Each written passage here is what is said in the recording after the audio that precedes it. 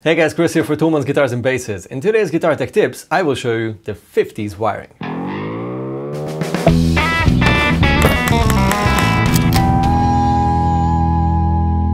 In this series I want to show you how to fix the most common issues and how to set up your guitars and basses without using too many special tools. If you roll back the volume on most guitars, you will lose a lot of treble and clarity, not just volume. It's not nice at all. I mean, if you want to darken your tone, you will use the tone knob, right? That's where the 50s wiring comes in, which helps you to avoid losing all the treble when you turn down the volume knob. In case you enjoy Guitar Tech Tips, make sure to like the video, subscribe to the channel and ring the notification bell. What is the 50s wiring?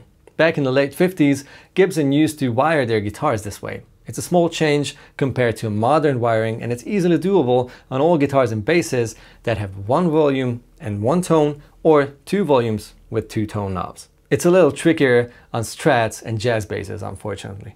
Basically, a 50s wiring is connecting the tone pot with the volume pot's output lug instead of using the input. This is a modern wiring, so the tone is connected to the volume pot's input lug. On 50s wiring, this connection would be here on the output. Typically, you will use a capacitor to bridge the volume and the tone pots instead of using a wire between them. I'll disconnect the tone from the volume and clean up the lugs. Be careful not to disconnect other wires while soldering.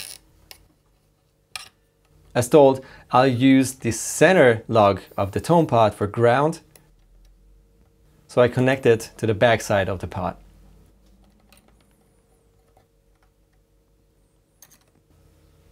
The capacitor goes between the left lug and the volume pot's center lug, which is its output.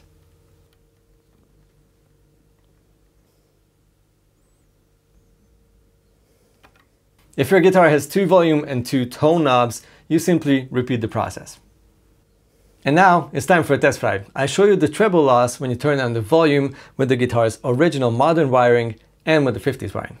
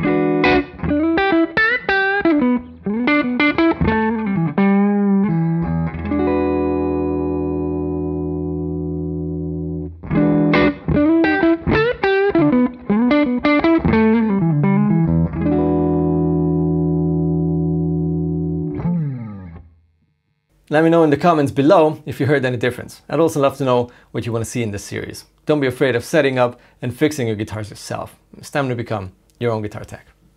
I have cavities. It makes much more sense now. I was worried about your teeth.